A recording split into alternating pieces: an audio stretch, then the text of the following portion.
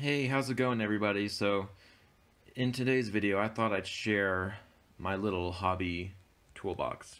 So, this is where I keep all my hobby and modeling supplies, not my paints and brushes and stuff like that, but just things for like assembly, drilling holes in gun barrels or pinning, doing bases, stuff like that.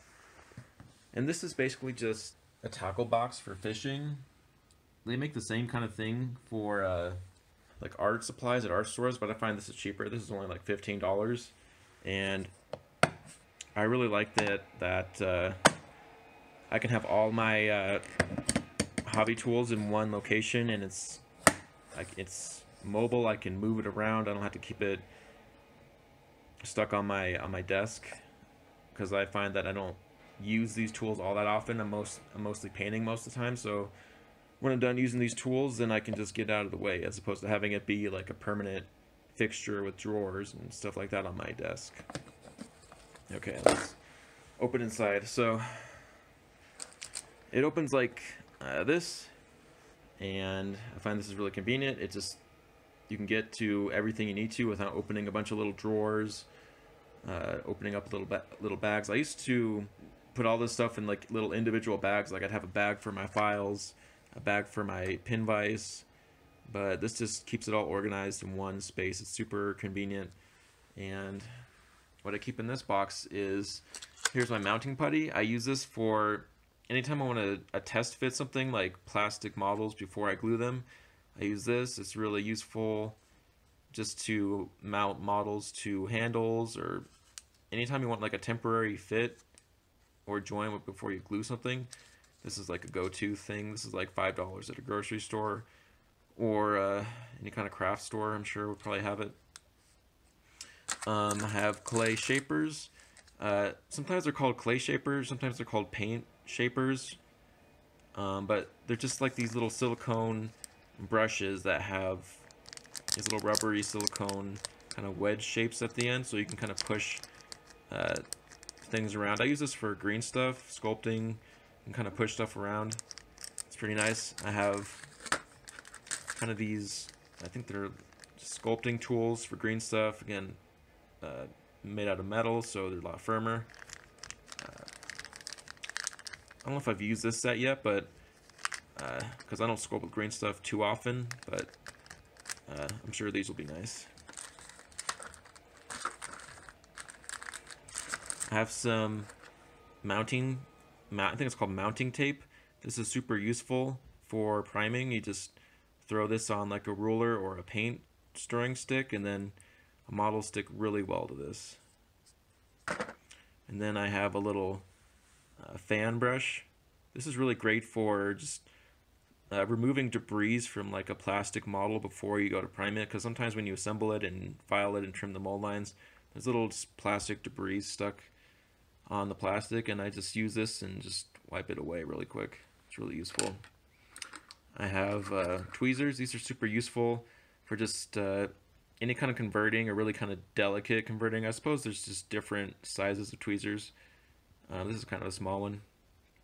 I use this for really small, like anytime I need to like place something really delicately or really small for like a conversion, or like rocks on a base or decals. I use something like this. This is super useful. And I have two X-Acto blades. I have a really old GW one, and just one I got for like $3 at a hobby store. I use these for trimming the mold lines. This one is blunt, so I can use this on for mold lines. I can use the back of the knife, the business end of the knife, and it's really blunt, so it shouldn't carve into anything.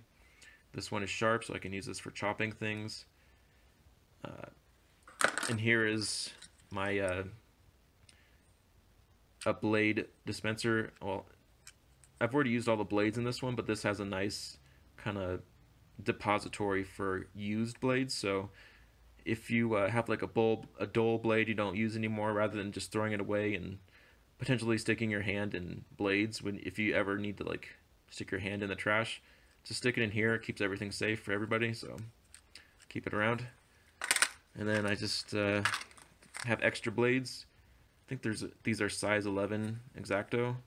These should work for either of these handles.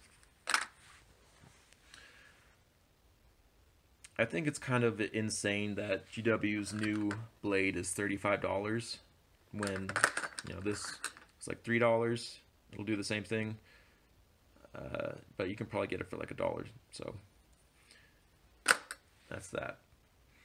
And I have my, I think it's called a pin vise for drilling barrels in the holes of little guns, or just pinning things to bases, or any kind of hole drilling. This is nice. It has I think 2 chucks in here, and this unscrews and you can store the other chuck in here. I have different sizes for the drill bits. Super useful. Or I have different drill bits for different things. And I have some tacks just for little pilot holes in little gun barrels, so that I can make sure I'm drilling in the right spot. Oh, and here I have some more clay shapers, smaller ones. This is where I keep my static flock for bases. I have 2 clippers. These are both pretty cheap, probably like $8 each. They're really not the best, but they do the job. And when you're clipping stuff, you just need to get it off the sprue, and then I find you almost always have to clean up the little burr afterwards anyway, so I don't worry about it too much. One thing with these though, I would recommend not cutting anything like a paper clip or anything too kind of durable like a paper clip or any kind of metal with these. These are kind of delicate. So if you cut stuff like paper clips in these, it'll leave little it'll damage the blade, like in this one. And here is where I keep all my glues, my PVA glue. This is $8. What was I thinking? Here is Gorilla Glue, super glue gel, glue with the brush on and the nozzle. I have Crazy Glue, Tamiya sanding pads. I have these, any kind of sandpaper I use, I find it just, I don't like the finish it gives.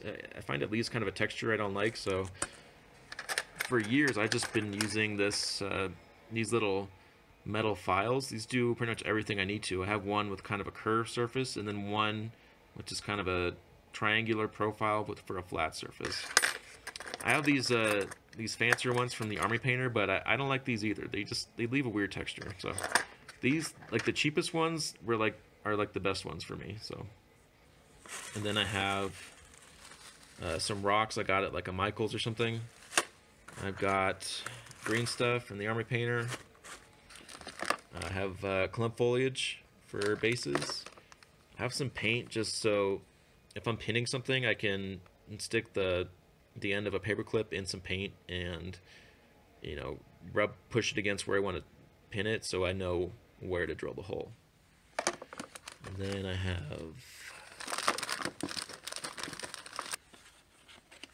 have some plastic glue in a separate location just because I find that it smells a little weird, so I keep it separate. But yeah, with these tools, you don't even need all this. I think you mainly just need the knife, the nippers, cutters, and the files and the glue, and you're pretty much good to go for most things. Oh, I also have this sand I keep in here. I was using it recently, so it's not in here. Yeah, this is just really cheap sand I got at a Michael's like years ago, and I've used it for probably over several years and hundreds of models, and I've only used basically this much.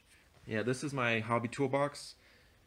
This is probably more than most people would need, but this is stuff I've collected over the years, and I think this little tackle box is great just to keep it all in one place, have it mobile. If I don't need it, I can just stick it in a corner somewhere and free up my my desk. So I hope you found this useful. Let me know what you guys think below. Thank you for watching. If you like my content, please like and subscribe. Have a great day. Thank you. Take care. Bye-bye.